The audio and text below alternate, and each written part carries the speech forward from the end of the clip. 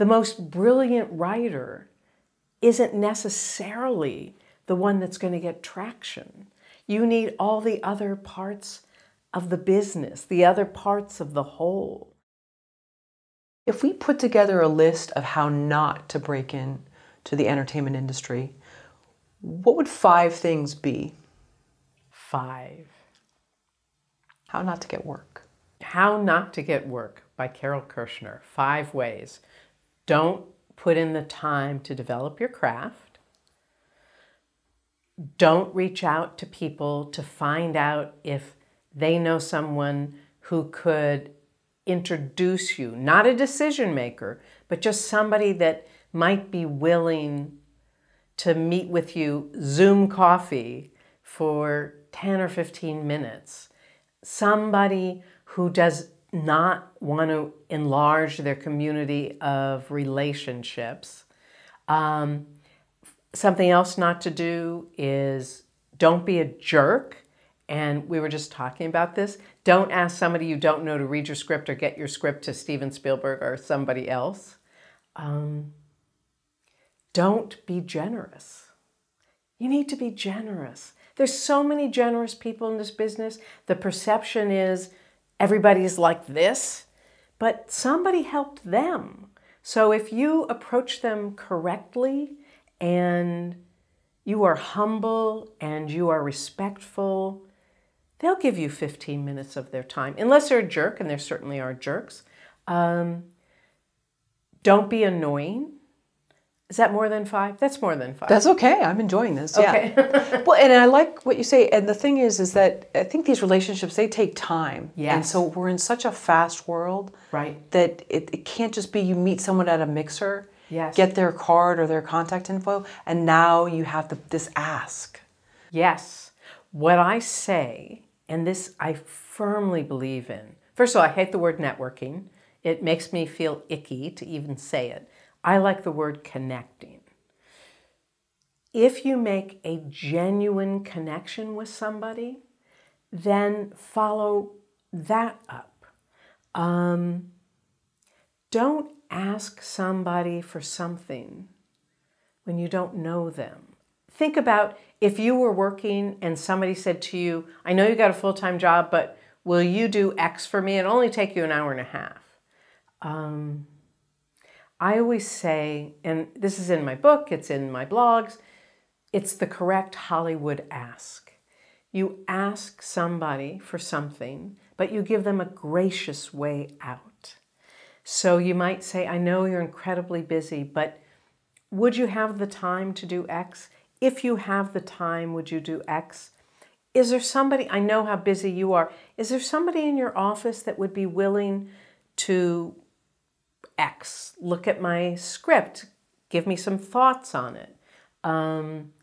When you ask somebody to read your script, don't ask them for detailed notes. Just say, I'd love your general opinion of it, because that makes it just an hour read instead of a 2-hour endeavor, because nobody in the entertainment industry wants to say no to you because they don't know, unless they're a jerk. Again, there are jerks.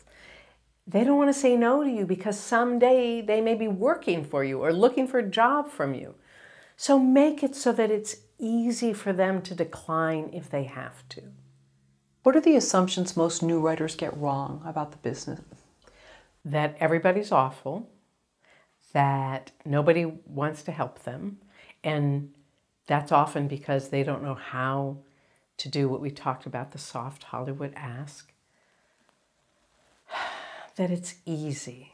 I think that's a big assumption that newcomers have, that it's easy. They read a story about one person who made it like that, and they think that's going to be them. They assume they don't have to do a lot of work, that somebody will like them enough that they'll go, okay, you keep, yeah, I like you, I'm going to hire you and let you get better while I pay you. That would be a bad assumption. What are some common excuses you hear from new writers, whether they're bad at pitching themselves or, things about the entertainment industry that you see, you know what, you're putting up roadblocks, you're making Right. excuses. If you're bitter, and you don't like people and you think everybody's out to get me, that will not help you.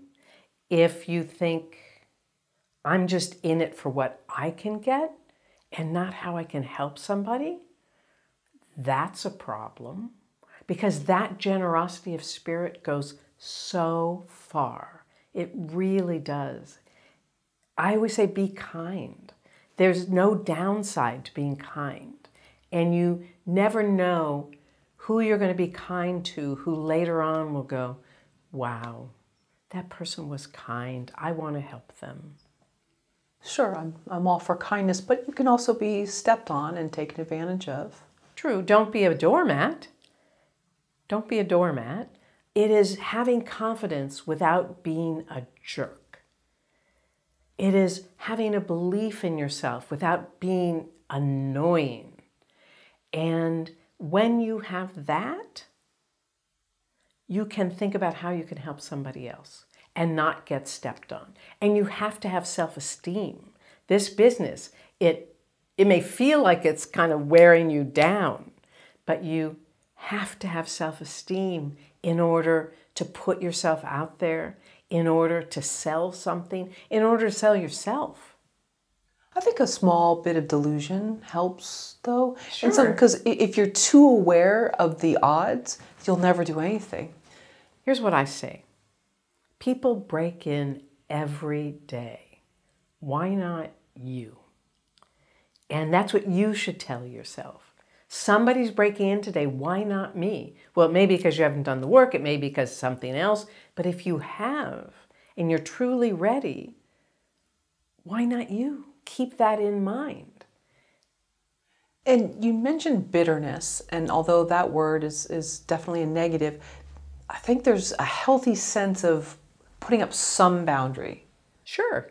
Because if you're too open and you're too fresh off the bus and you think this is all wonderful and take things at face value, you're going to learn very quickly that's not how Right. it is. You should be mindful. You should read the room, read the business, and not lead with your heart on your sleeve. That doesn't help you. You need to make sure that it's sort of a safe place to do that. And I think that if you're a puppy dog, oh my, that will not serve you. But if you're genuinely enthusiastic with confidence, that will serve you. People love passion and enthusiasm. But if you're, oh my, look at me, look at me, look at me, look at me, that's going to be a problem. A vetted writer versus an extremely talented writer. Which one is going to succeed? The vetted writer, because you have to have a level of talent in order for people to want to help you, to recognize your talent. Somebody with raw talent, let me tell you, talent is important, but it's not the most important thing. It's whether people want to help you, whether you are generous. I talked about generous. It's whether you're meeting enough people. It's about, do you have the right work ethic? It's, do people want to be around you?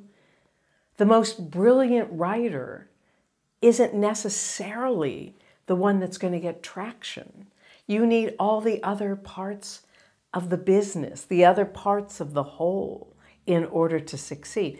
Raw talent is a fabulous place to start, but you have to know what the business is and know what else is needed.